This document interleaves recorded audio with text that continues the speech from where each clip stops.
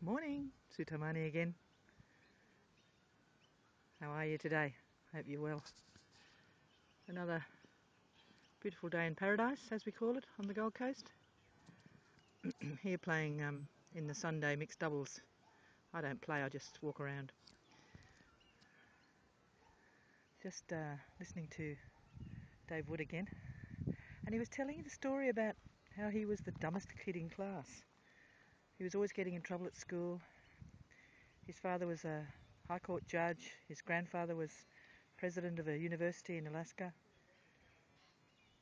So it's almost like a story in reverse, where it's not you're coming from a whole lot of poverty and improving your lifestyle.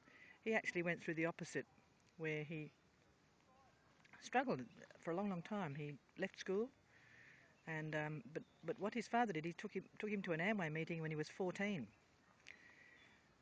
Now, my brother follows his pattern a bit too, where everyone in my family, I've got 5 sisters and 2 brothers, so there are 8 children in the family, and every single one of us have got university degrees, except one brother. And he left school when he was young, I think 15, 16, and he went and did an apprenticeship, spray painting apprenticeship, fixing cars, smash repair. And ever since then, well, not ever since then, but for a long, long time, he's always had his own businesses and done very well financially. Had a few losses along the way, especially with buying a house, and when the house prices dropped, he lost money on that, but he's always recovered from it. And he was the one that first introduced me to network marketing back in September 2008. And he sent me a video.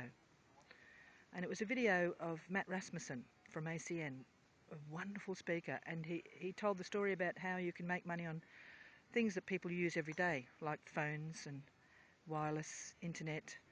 And the company had only just come into Australia in early 2008.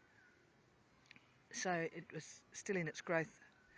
And in America, it had like 5 or 6 different products that it was selling. It was selling insurance and I think things to do with TV, pay TV, things like that. But that wasn't available here in Australia. And I didn't bother me. It had enough in it, and the idea of setting up residual income just was amazing to me. I'd never seen it before. No one had ever introduced me to it, even though my mum had practiced it a bit back when I was still at high school by going door to door selling Rawleys, which of course, that's network marketing, isn't it? So my brother Peter introduced me to it, and we ended up, getting dressed up, going to meetings, and it was the first time I saw my brother wear a suit and tie, apart from his wedding. And he used to dress up, and he's a very clever, funny storyteller, and he'd get up and tell stories, and he'd have everyone in stitches. So he was really good at it, really good at selling it. But the commissions were so tiny that for a lot of effort you didn't get much return.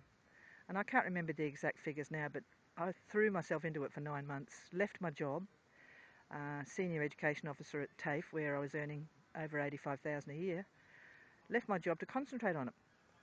I actually sort of retired early, confident that I would, earn enough to more than supplant that $85,000 a year.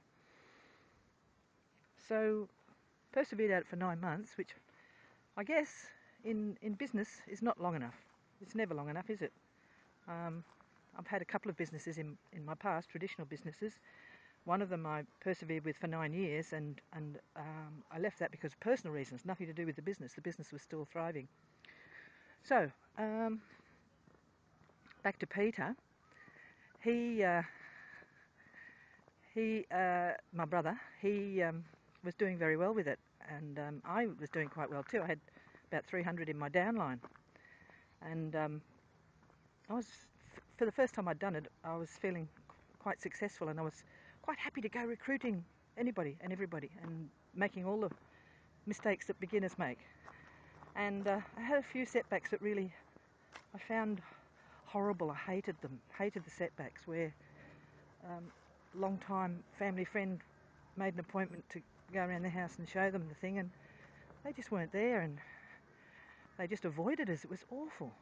And, you know, they've never really got over it. They still keep avoiding us. I wonder why. And of course, family members, some of whom have come into a couple of businesses I've been in. So, you know, it's been an interesting learning curve.